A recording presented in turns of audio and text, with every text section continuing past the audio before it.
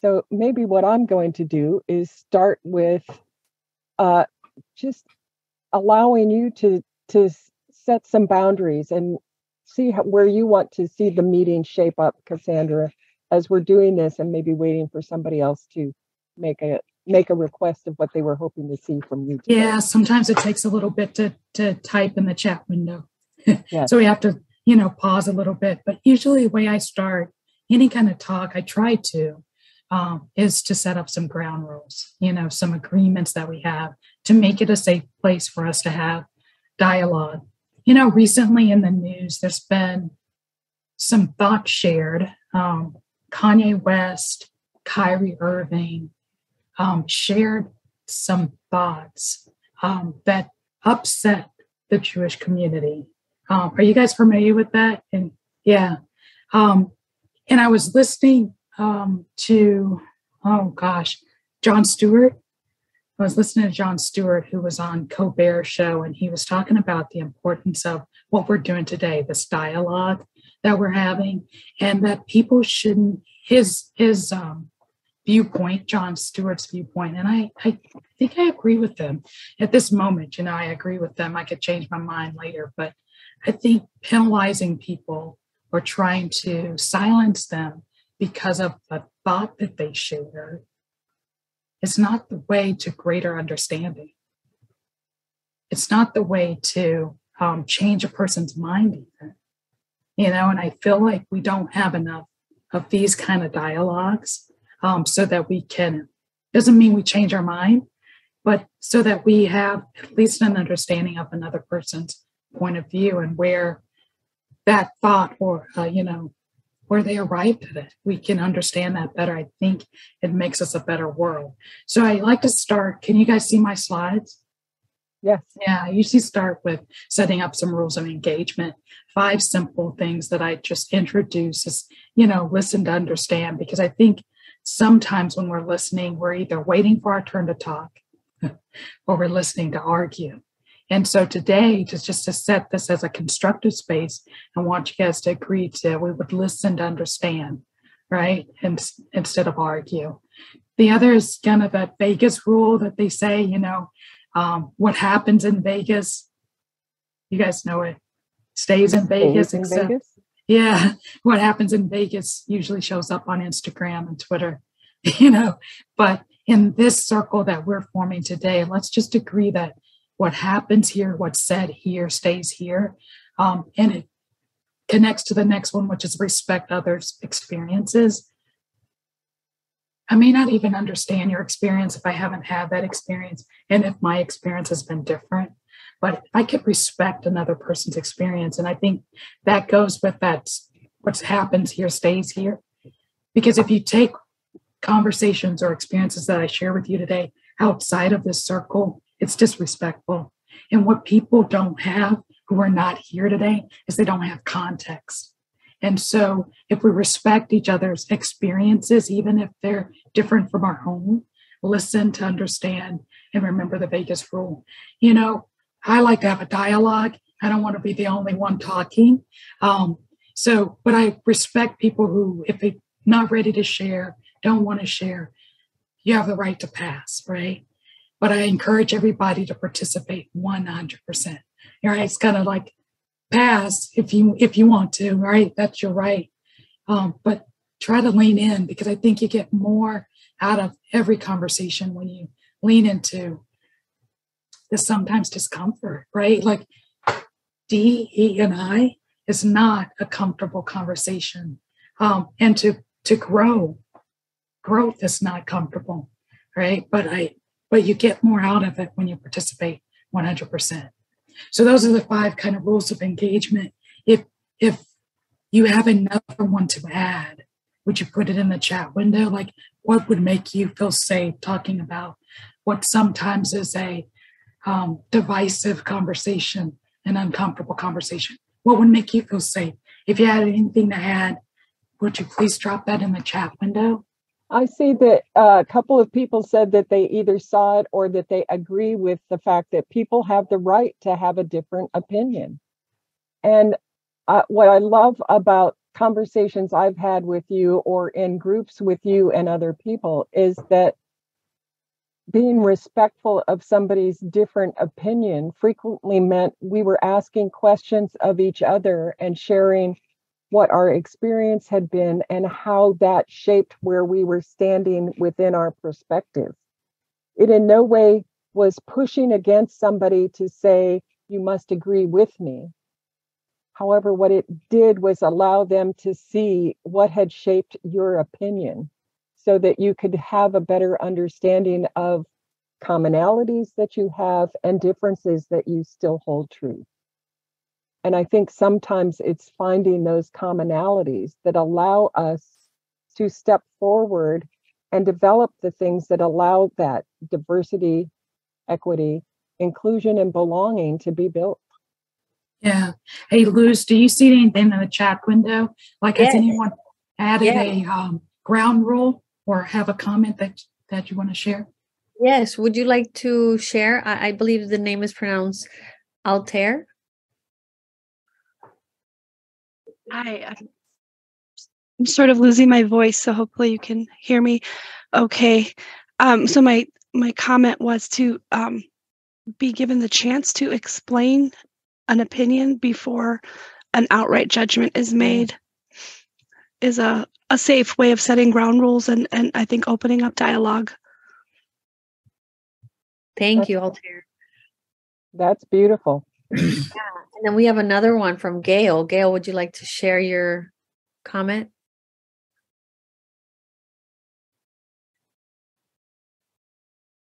Sorry, I'm sure I was trying to scarf down lunch too, so I apologize. I was just saying, and it really pairs nicely to Altair's comment around just carrying the posture of curiosity over judgment, and that, respect comes from not even if you understand or don't understand, agree or not agree, but just holding respect and curiosity over judgment would be one I would like to add. I love that. And I love the curiosity too, right? Like, I think, I try to, hey, I am prejudiced. And the truth is we all are. And it's a strong word. And I don't think we like to be associated with it, but we all have biases. We all prejudge people and prejudge situations. And so to be reminded to understand and listen to someone's opinion before making a judgment is so important. Not easy, so important. And then that curiosity, to just have that curious mindset, opens up our perspective. I think we don't have enough of that curiosity over judgment. Yeah. And then we have two more, and for sake of time, I'll just read through them. Ground rule: comments are not personally directed to you. Don't take it personally. And then Jennifer said, assume positive intent. Yeah. So as you look at what's on the screen, right, those rules of engagement and the others that people have voiced and added to our chat, if you can agree to abiding the rest of the time we have together by those ground rules, would you type a Y for yes in the chat window or an N for no in the chat window?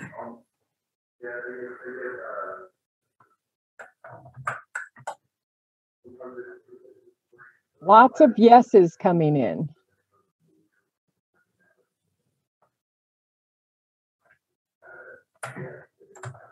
So, Cassandra, let's move forward. Yeah. So what I'd like to do is to look at the agreement that we have in the chat window, right? I'm seeing the Y's and the yeses. I'm not seeing no's. And I just want to point out that that's a pretty amazing thing that we just accomplished together, that we have 100%, as far as I'm seeing, agreement. And if you think about the society in which we live right now, it is rare to get 100% agreement. And so pat yourself on the back, right? Applaud yourself for that agreement. And yes, absolutely, I think we can move safely forward.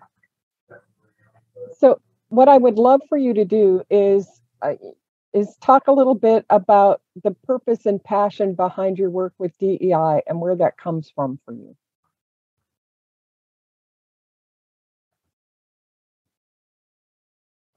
You just muted yourself too. Yeah, there we go. I'm unmuting.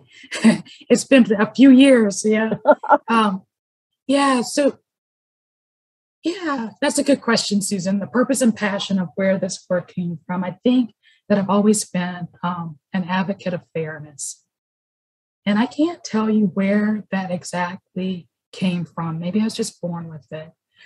Because I would find myself fighting other people's battles often, even if their slight or disadvantage didn't personally affect me.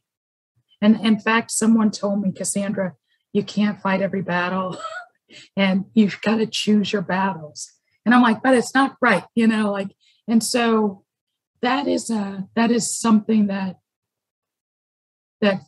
lives with me, that need for fairness, for inclusion, for acceptance, and maybe it's an early wounding from my own. I remember in the 8th grade, I tried out for cheerleader. I remember working really hard to be very good at cheering. And there weren't a lot of people that looked like me on the squad. In fact, there were no people of color on the squad. In the football field, there were a lot of people of color. And only recently can football players get endorsements and get paid, right? All that money was going to the school. But in the 8th grade, I tried out. I did really well, but I didn't get selected. And they selected 12 white cheerleaders. Right. And the parents of the Black football players were in an uproar.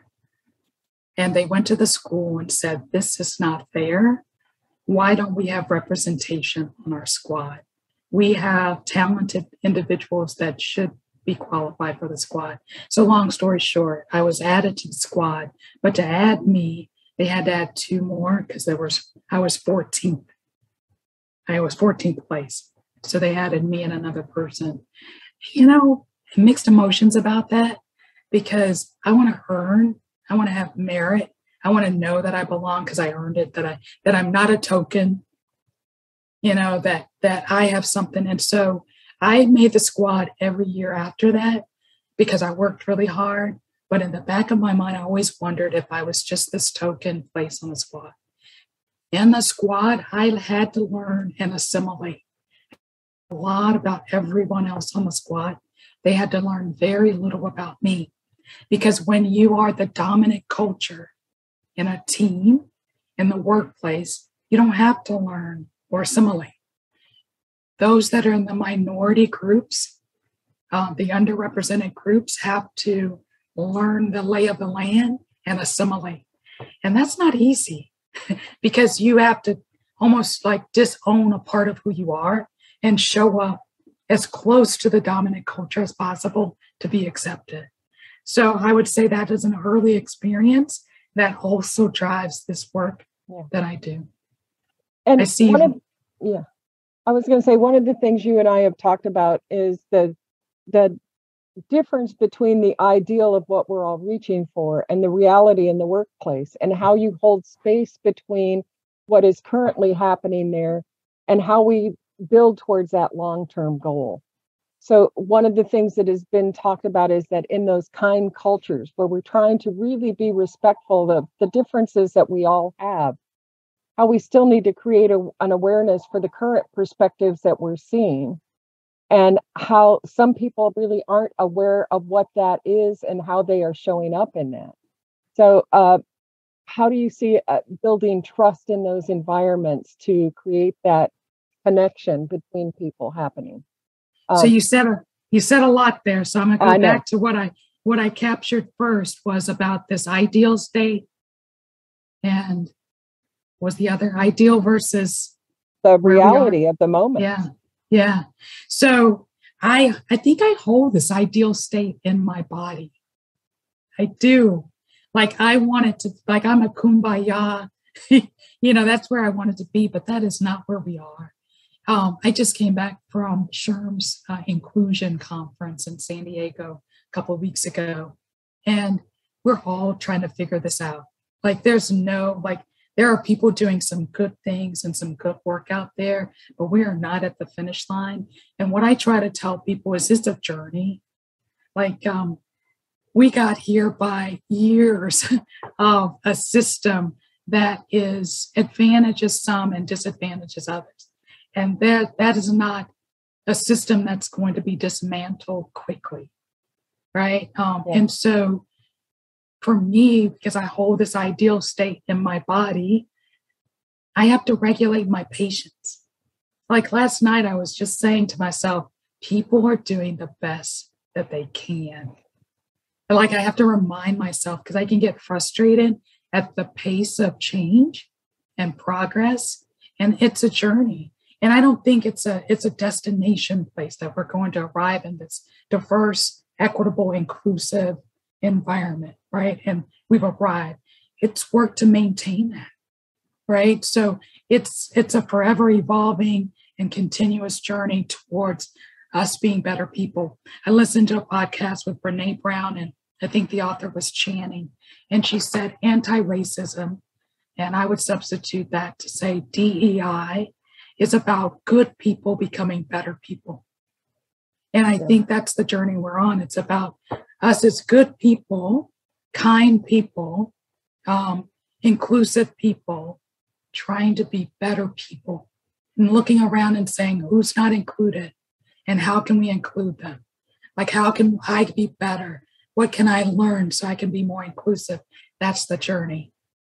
And I think trust is a big factor in how we do that, because you have to feel trusting that others are going to respect who you are, whether it is a physical disability, a disability of gender, or how you want to show up as an individual. All of those things come in different respectful ways in various groups. Some parts of them are accepted very easily, and some others seem to make people uncomfortable.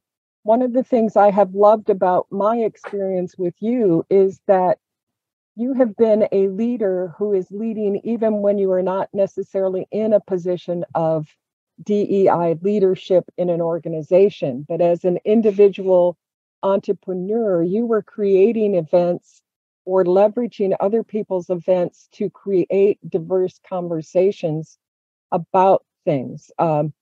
I can think of a character day, a 50-50 day, real dialogue meetings that you set up with just individuals that allowed people to come together. Can you kind of talk about how that led you from being an entrepreneurial solopreneur to actually working inside corporations?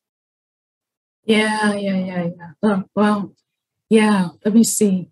I love those events, by the way. Those were spectacular. We had 100 people or so, and 50 talking about gender equality or character, and leadership and how to build character in the next generation, all from different political persuasions, all this diversity in a room. But we were able to create a space where we could constructively have dialogue. And I think that's what's missing, I think that's why what Jon Stewart said on the Colbert Show resonated with me, because I think we don't do enough of this dialogue and sharing different perspectives and expanding our own. I like that. I like to be challenged in that way. It doesn't always feel good, but I do appreciate it. I think it's not that we watch different news, we do. And today the news is really polarizing how it's reported. But I think the problem isn't that we watch different news, it's that we don't talk to each other. And I think coming from an L&D leadership development background, I was facilitating conversations in my class. I didn't feel like I was the expert at the front of the room. I had some expertise, but I also recognized that the adults sitting in the audience had expertise too. So my introverted self, to get energy in the class, I would facilitate conversations around the topic. So it's pretty natural for me to do that because I feel like it's pretty boring if I'm the only one talking, but having those perspectives shared and opening up to different perspectives and allowing it to stretch your own, because I think DEI is a growth mindset. And I don't know how you grow without your thoughts being challenged. Like, how do you do that? If I'm only talking to people who agree with me and think the way that I think that's a pretty narrow perspective. And I think if we're trying to create inclusive spaces, I think we have to be challenged by other people's perspective and experiences, and allow it to widen our own, whether we change our mind or not. Bambo has raised hand. You want to come forward with whatever question or statement you want to make? Thank you for stepping forward. Sure. Can you hear me okay? Can you hear me? Yes, we can hear you. Okay, perfect. So my question is, and actually I'll come on video for the question so it makes it easier to see me. How do you, I'm going to put it in vernacular, how do you deal with crazy? We just came through the midterms where, the Republicans didn't do as well as they wanted to because some of their candidates were just far out there. And it wasn't that people thought that, everything was great, but they just were not willing to adopt crazy and way out. And I think with DEIA and topics of this nature, there's an implicit assumption when you have the conversation that you're talking with somebody who has a certain baseline in terms of just their ability to accept different arguments or the ability to accept certain basic things. But that's not always true. Sometimes you may be engaged with somebody who really has, out of really far extreme views on issues that are DEIA related. And when that's the case, when you don't start from any kind of common place, how do you kind of get that conversation going and provide any kind of legitimacy to views that really may be extremely far out? Cassandra, can you step up for that one and talk about how you have in various situations engaged someone who, as he has said, is so far opposite of us that we wonder if there's any commonality at all or openness to even listen? Yeah, I have some thoughts on it. I was in the chat. If you guys have thoughts too, I'd love to hear them. But, got a couple things go through my mind. First of all, we're all crazy. Crazy is in the eye of the beholder, right? Like Bamboo, I love the question because I had this conversation last night with someone and we were talking about politics. But to the other, they think we're crazy. Right? So they're asking the same question about us. Like, I don't understand how they can think we're crazy because it feels like we're, but they're asking the same questions. How do you deal with crazy? The other thing is I will talk to anyone we can set some ground rules for safe space and have a dialogue. Everybody's not ready for that kind of dialogue, right? In my classroom, I often ask people to show of hands, who's here as a vacationer? You came to class because you wanted a vacation from the work, right? Because we know they show up. Who's here because they're a true learner? They're here and open. They have a growth mindset. They want to learn. And who's here because they're a prisoner? They were voluntold to be here. And very quickly I said, if you're a prisoner, the door's open. Like, if you're a prisoner, you're probably not set up to have a dialogue. So knowing who, if I say I won't talk to crazy or I won't talk to people who don't agree or see it the way I see it, I don't know if that's a growth mindset, but I won't talk and engage with people who are not safe to engage with. I won't do that because it's just not productive, right? But I do think that we're going to have to lean into the discomfort of hearing a different perspective other than ourselves, and remembering, I think there was a ground rule that don't take it personal. I'm sharing my thought, I'm sharing my idea. Don't take it personal. Let's not fight. Let's listen to understand. May not change my mind. Like, that's not comfortable. I try to watch the other news network. I try just so I can hear how news is being reported.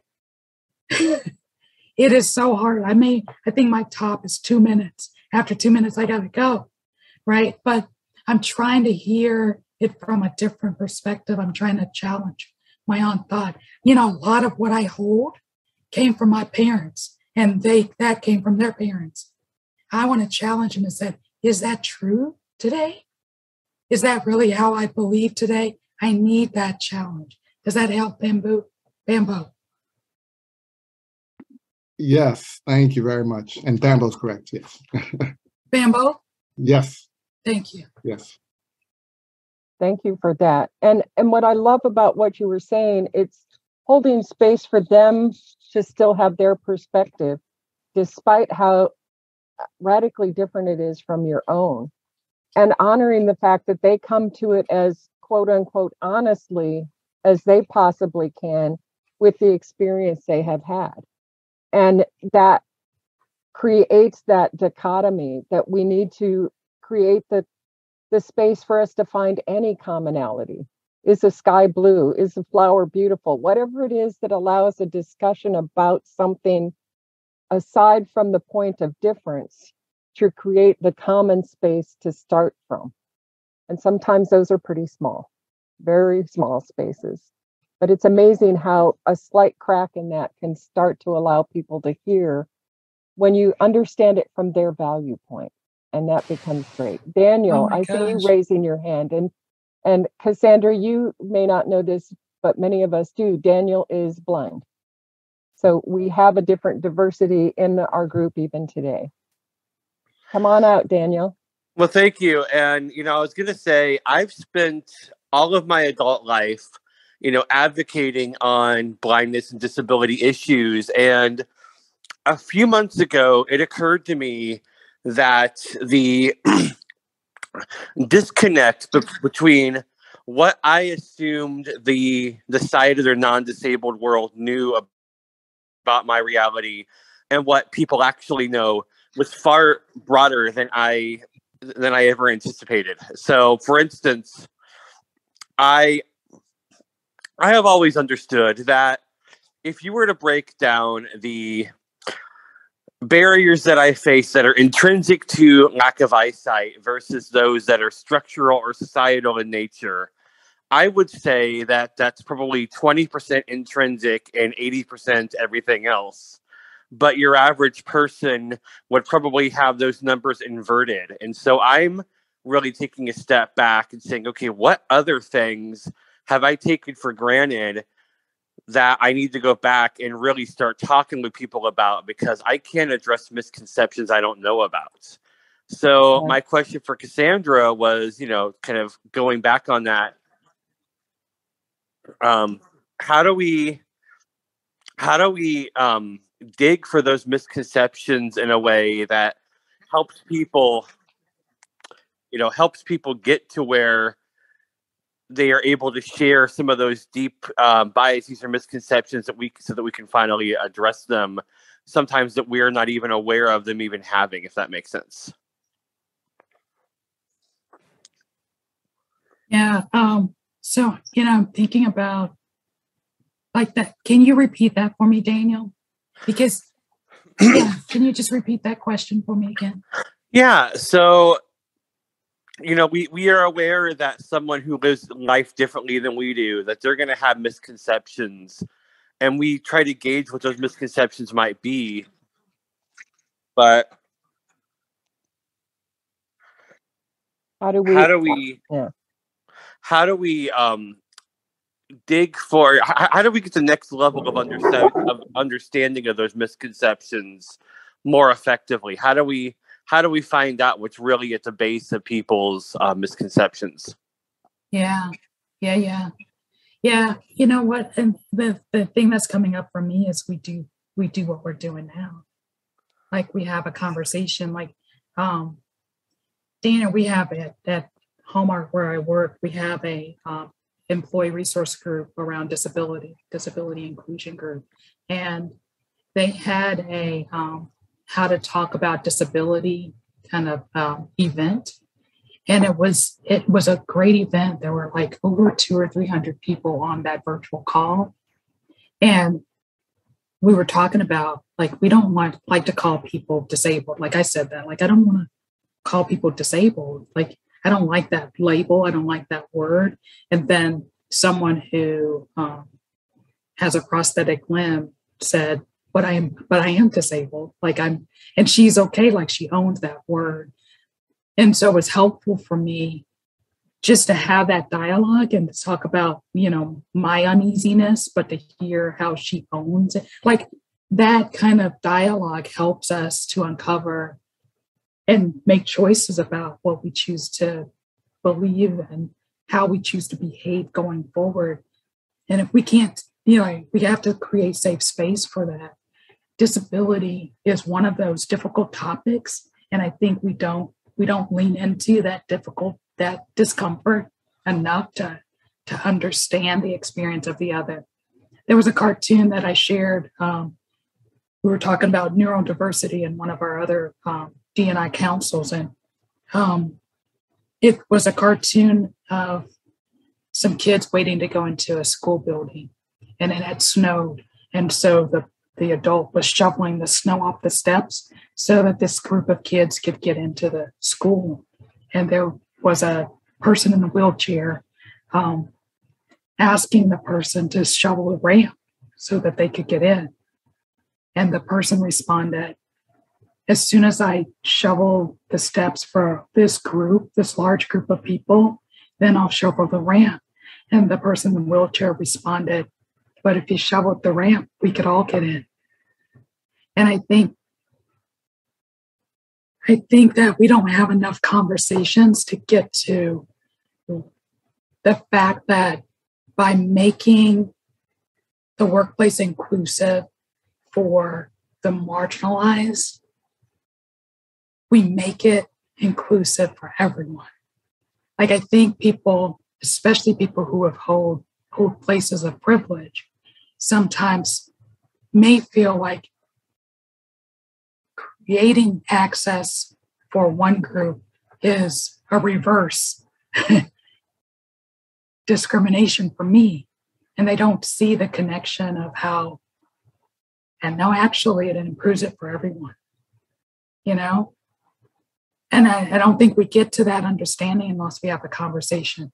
And Dana, I probably went around the path, so I'll stop sharing. No, thank you for that. And I think, I've heard of places where they have like people eat blindfolded, or a restaurant where it's dark and the lights aren't on, so people understand what the blind face in every meal, in every experience that we aren't at. And Daniel and I have been together at events where a group of us are together, he's part of us, and yet there are moments I can look around the group and what is happening is completely oblivious to the fact that since he can't see what's going on, he can only take in what he hears and feels, and that we have to help share with him what is maybe happening at the other end of the table so that he knows he's still included in it.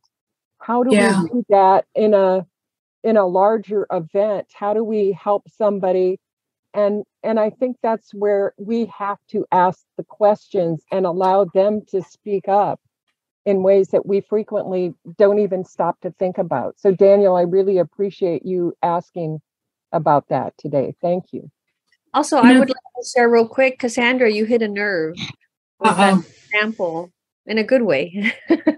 In a good way with that ramp story, because like where my mind was going, it's like, okay, a ramp, one person. And then you said the perspective of the person in the wheelchair saying, yeah, but if you clear the ramp, everyone can use it. And like my mind just opened up, having not thought of that as a solution. But you're right. When I see an elevator I'm in New York, Miami, but in New York, there's no elevators for the mass transit for individuals. There's only certain points where there's an elevator, or even an Uber if you're in a wheelchair or disabled in a different way.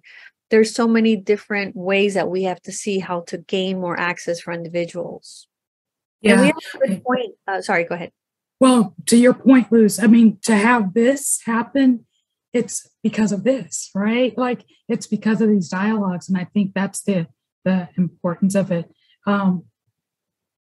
Yeah, I put in the groups that we need diverse representation in our groups. In the decision-making bodies, we need people like Daniel. We need people that look like me. We need people that have different experiences, different perspectives, because they'll see things that we won't see. Exactly. Like you see what I'm saying? And that's the benefit of having diverse teams, of having diverse groups, because they're and not hiding, right? Not Yeah. having to hide who you are. Like you said, to your point, you had to assimilate to the majority instead of them wanting to know anything about you, which I'm going to link to the question or comment by Sarah Jones. She wrote, or Sarah, would you like to share? It's a little noisy where I am. Some guitar riffs happening. What am I doing? What is this asking me about? Sorry, can y'all hear me? Yeah, we hear you. So apologies for the guitar riffs in the next room, but no, I just both of my children are on the spectrum for autism, like mild, and I have a 9-year-old and a 3, almost 4-year-old. But what I was sharing is when you were talking about being called different, I think you used the word disabled and how they kind of owned it. I go back, they're mild and high functioning. You would just by looking at them wouldn't know anything.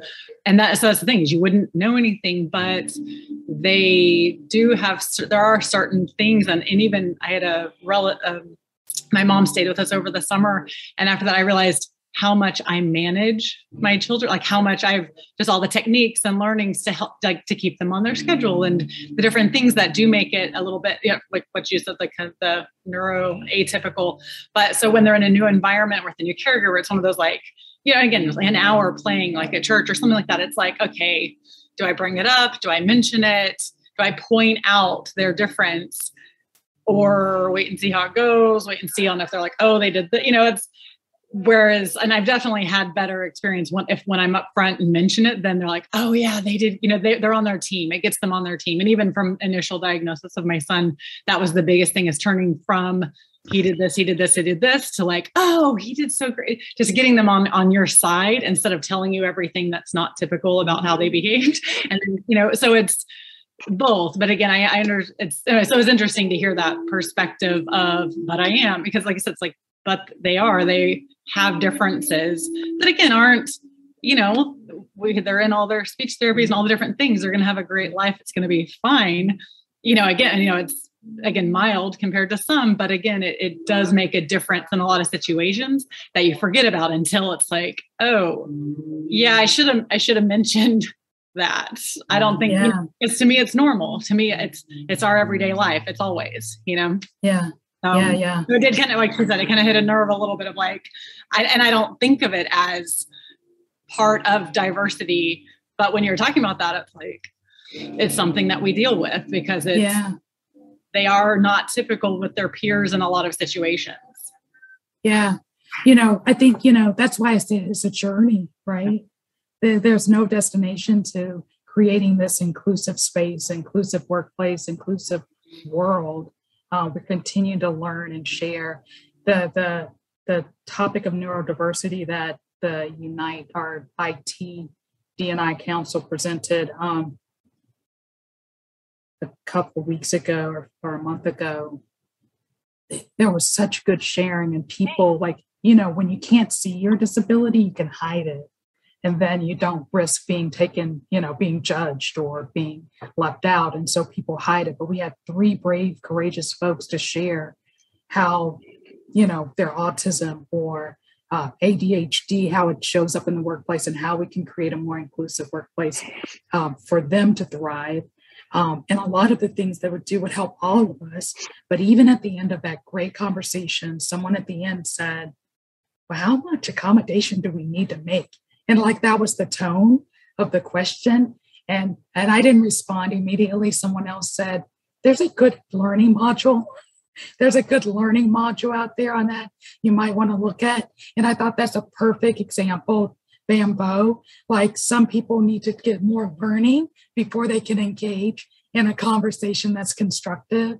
And that's such a typical, someone that's typical, right? Like that's privileged to say, how much accommodation do we need to make? Because they're not walking a mile in someone else's shoes, right? I mean, it's a growth mindset, it's empathy, it's compassion, it's all of the things that make us good humans. That's why I think DEI is about us good people becoming even better people. And we have a little under 15 minutes, but we had two hands up. Daniel had a question, and Alter, I think you had a question as well. Daniel, would you like to go first? Sure. I will just kind of tie this up really quickly if I can. So I wanted to explain just quickly. I use the term disability, and I try to own it, going back to that point, because as I mentioned earlier, in my mind, a small percentage of the issues that I face in my daily life are intrinsic to my body as opposed to the structural or societal things out there. The things that people assume those of us that are blind can't do, and base their judgments off those assumptions rather than asking. The preference for print over braille or for using certain kinds of electronic formats that are not screen reader friendly. Those are design choices. And so, Cassandra, going back to your point earlier, there is a bit of assimilation that occurs on our end too, and accommodation is based off of that assimilation model. It's, okay, you have failed to assimilate, you failed to access the materials that we want you to be able to access in our way. You have failed to meet our expectation of what capable looks like. Therefore, how much do we have to bend? Versus the experience you so eloquently shared earlier about the ramp and what we call universal design, where it's like, hey, there's no assimilation here. There's no accommodation here. There's a way for everyone to get to the same place in the same way without any preference or privilege. And so to me, that's why the word disability is something I own, because it shines a light on those discrepancies. I like that. Thanks for sharing. So I just had a kind of a comment on what Sarah and Cassandra said related to neurodiversity and the workplace. And I think it's really, I'm a parent of a child with lots of food allergies. So I get the kind of the ease there is in being a caregiver of a child, and you can advocate, how to advocate, when to advocate and so forth, and how much information is appropriate. And I see the challenge, I think, of in the workplace, if you're someone with neurodiversity, how much do you want to share with your team? And I have seen people just kind of blatantly decide that, some person is they're not a team player, or they're difficult to work with. And like on the back end, I happen to know, like, oh, this person has these things that they deal with every day. It's not shared to the public group. It's not for me to share. But I think I'm more consciously thinking about now, how do I help create an environment where I'm not disclosing personal information to people, but like getting people to think like, no, they're not difficult. It's just the way they approach the situation. And if we can, because I think when you label people, especially at work, like this person's difficult or whatever, like that sets a trajectory for them on their job. And so that's just something because you guys both touched on it, I just wanted to share, like, it's something I'm consciously kind of thinking of more now, that's really kind of a hidden thing. And in the workplace, it can be difficult, I think, to share, sometimes people don't want to share, right? Like I want to do my job, and I don't want to let this thing define me. So.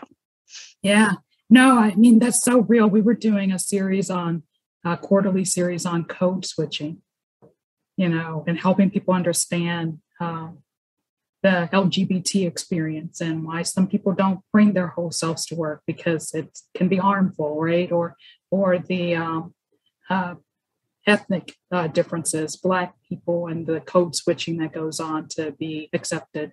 when we got to disability and no one wanted to participate. They're like, no, I don't want to out myself, right? Because I don't know how people are going to respond to that. And so, yeah. And how can we be allies to people in the workplace to create more inclusion? Like, and I think what is asking questions, because people are going to argue with you if you tell them what to do. But if we can form some questions like, you know, what's a different way of seeing that rather than labeling the person difficult? You know, like just, I don't know what the question is, but like asking those what, how, you know, types of questions, not the why, because that's an argument, but, you know, asking questions to get people to start to think in different ways. I love that perspective, Cassandra, because that could be very helpful in one of those situations where you know something about someone, but other people might not. So with that being said, there's 3 people who have their hands raised. Lion Shell, she has her hand raised first, and then we have Jennifer, and then Susan has a question. Hi. So, you know, Cassandra, you went right into where I was going because I was going to talk about assimilating and code switching. And I really feel that it's really like a representation thing. I feel like we just need more advocates, more people who really stand out and shine and represent their groups as much as they can, so that other people can come into that. You know, I'm sure you may have heard that story about like there's all these monkeys in the cage and like they're teaching them this behaviors and everyone keeps coming in. And then you have a whole group of monkeys that are new and they don't understand why it's happening, but they're still partaking in the way that things were taught to them. And the story is better than that, but I wanted to summarize it because I know we have a time thing. But essentially, I feel like that's kind of what happens in corporate America, because or in a lot of different settings, because when you come in and you see other people who do look like you, or you look for the representation of people that may be similar to you, and they've assimilated really perfectly, sometimes what they'll do is they'll teach you to assimilate as well. And sometimes they'll say, hey, girl, I just wanted to let you know, you might not want to wear your hair that color, or you may not want to say this in the meeting because, you know, this person is going to say that. And it kind of teaches us to code switch, and it kind of teaches us what's acceptable in our workspaces. So by being able to be unapologetic and come on and really show who we are and be a strong representation, we open the door up for other people to come in as well and also bring their true selves, because that's the culture we created. Because I feel sometimes when the culture is like really, really toxic, it's kind of hard to have those conversations because everyone's so afraid and they're trying to cover themselves and protect themselves, and they don't want to stand out in a way that's going to be detrimental to them. But by creating a culture where, okay, this is how we are, it's not about, you know, how it was in the past, but like right now, this is how we are, then we can continue to bring in new talent and bring in new people who can come in and be what we're already trying to emulate, you know, instead of having to do the rework of watching everything, if that makes sense. Yeah, no, like I put a series of comments in the chat. Like we don't get the benefits of diversity and inclusion, because there are benefits when we create diverse and inclusive spaces. But when people are assimilating to the dominant culture or code switching or fitting into the culture, right, which is how things get done around there, yeah, we don't get the benefits. It's only when we open up and allow people to bring their full selves to work, are they able to contribute the strengths that they bring to the table. And we have room for one more question. Jennifer, you wanted to share something? I did, thank you. I think that the discussion on culture really hits the nail on the head. People are not going to share if there's no psychological safety. And you have to create that culture, and it takes work and it takes consistency. And for some people in this group, they may have heard a comment on another webinar that I've been on, but I know you can't tell by looking at me, but I have a learning disability. I have a traumatic brain injury. And so I sometimes need accommodations for things, and people just look at me like I'm nuts. I have to be, you know, before the company I'm working in now, I had to be very selective when I asked for those accommodations. I'm also Jewish and have been at companies where they did invocations to Jesus Christ. And when I would ask for us to be a little more non-denominational, I was told, well, this is a Christian company in a Christian country, and if you don't like it, don't work here. So I left. So it's about differences we can see and differences we can't see. But the point is, and I even put in the chat, a good friend once told me, don't judge my breakthrough till you know what I've been through. And I just thought that was very appropriate. Yeah, man, you know what, Susan, this conversation could go on and on. I'm gonna have to come back and join you guys.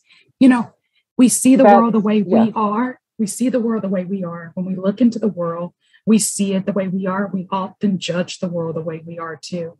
And this conversation is about going off of autopilot and opening up our perspectives to see the other's experience, to try to understand the other, to create inclusive space for the other, not being afraid of the other, and also being willing to make mistakes, because that's how we learn. Like, we're afraid to make a mistake, we won't say anything, we won't speak up, and we won't learn and we won't grow. Right. And I really want to thank you, Cassandra, for how you have opened up this discussion. I love the fact that we have had many of our attendees participating openly, sharing their experience, how different and unique it is for each one of them, and how the entire group here has been supportive of each other in this discussion. I just love the fact that this is a place that has been safe and possible for us to be ourselves without judgment. We have just a minute or two. Is there something you would like to say in conclusion, Cassandra? I think we're demonstrating. We're just demonstrating the environment, the spaces that we want to live, work, and thrive in. We're doing that. And if it's possible here, I think it's possible in other places, but it takes courage, right? To disrupt the systems that are keeping it the way that it is, right? It takes courage. And to Jennifer's point, not all spaces want to be inclusive. And that's when you find another job, right, Jennifer? Yeah. Oh, okay. I heard stop, and I was like, I got to stop. I'm a disruptor, and and I want to see growth, and I want to see progress, and it may not be as fast as I want to see it. So I regulate my own patience. But if the space isn't moving, then I have no purpose there. I just have no purpose, and I have to go to another space.